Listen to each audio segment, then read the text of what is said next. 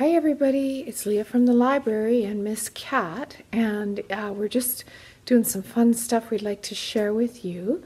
A little bit of kitchen science, way to stay warm in the library, but take advantage of the cold weather outside. So we're going to make some bubbles and see how they freeze.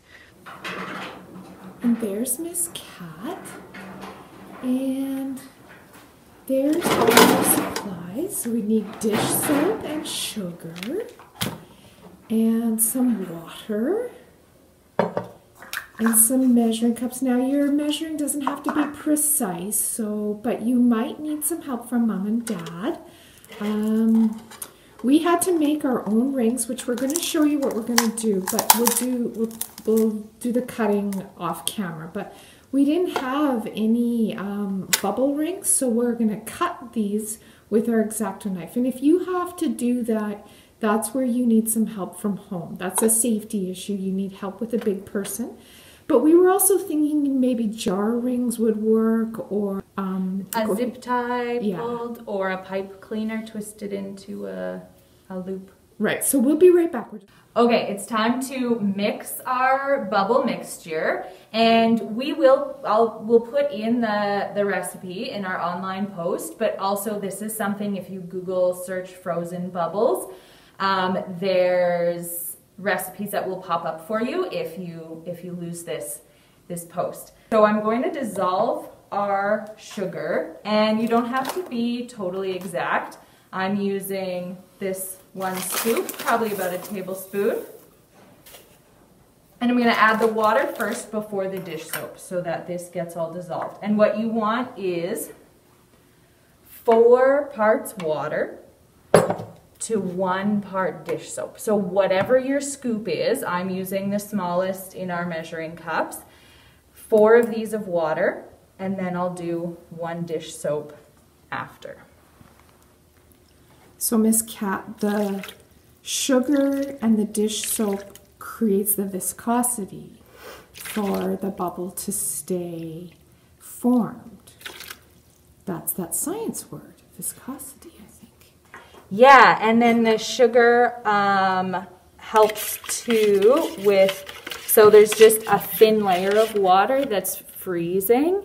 So the sugar helps the bubble keep its shape while the layer of water is freezing. Kind of like, I would imagine it's like how ladybugs and frogs make their blood into antifreeze and sort of freeze through the winter. But don't freeze because they've pushed all the water out. Oh, so cool. Fun bubbles and science. Okay, so our sugar is dissolved.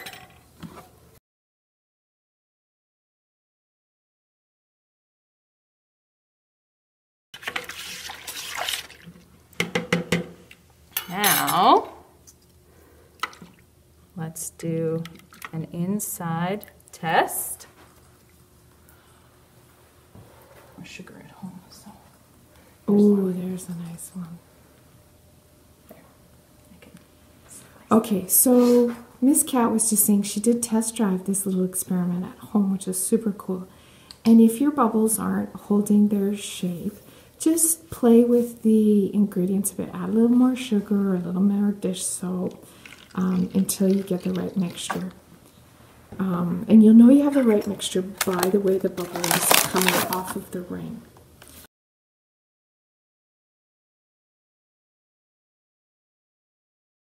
Something else fun, if you're having trouble having bubbles form to float, then take a straw and put some of your bubble solution in a little cup and just blow in the straw and make, your cup bubbles that way, and they'll still freeze. Oh, that's a good idea, especially if you have littles in the going outside and mittens and all. They could hold their cup with their straw with their mittens rather than doing what Miss Kat's doing here. Because the safety issue is when you go outside to try out your frozen bubbles, you don't want to touch anything that's metal with your wet hands after. Okay. Oh, that's a good one. Slow and steady. All right, Miss Kat, should we turn off the camera and head outside and see how... We're outside now, everybody. And it's a little windy and chilly, so hopefully it'll work perfectly. Miss Kat has the solution in a cup, and we're trying the straw idea.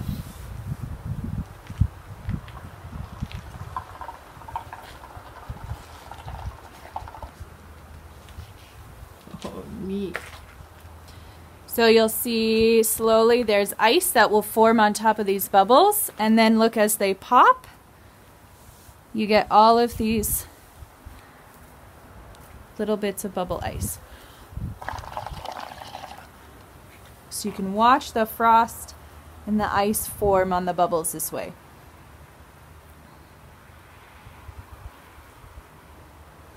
When you're using the wand and blowing them, sometimes they get too far away and it's hard to see the ice form.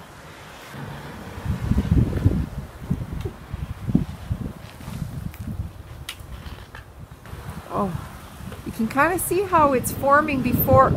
Oh, there was one.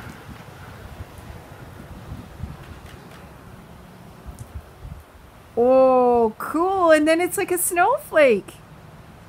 Well, big people and little people, that is super cool.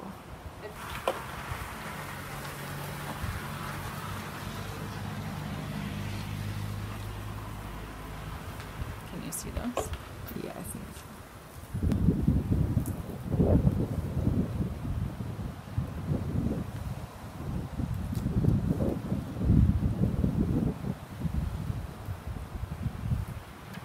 Oh, that was a good one. All right, so you have to practice with science. If the weather doesn't cooperate fully, try it on another day. It's a little bit breezy today for our bubbles to hold for a long time, but that doesn't mean you can't try it at home on a different day. Hey friends, I found a different bubble recipe I wanted to try, and it's not quite as windy right here, right now, as it was at the library. So we're gonna give this a try and see if maybe these bubbles hold their shape a little bit longer so we can see some of the frost, the ice that develops on them.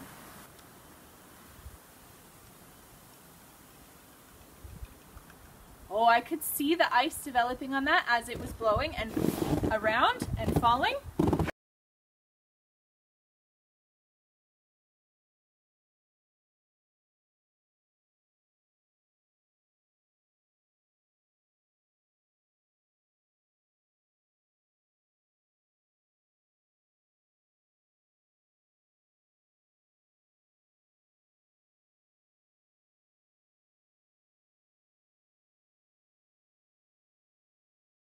These bubbles are definitely lasting longer than the other recipe in the air. Maybe it's because it's a little less windy, or maybe it's because the solution makes stronger bubbles.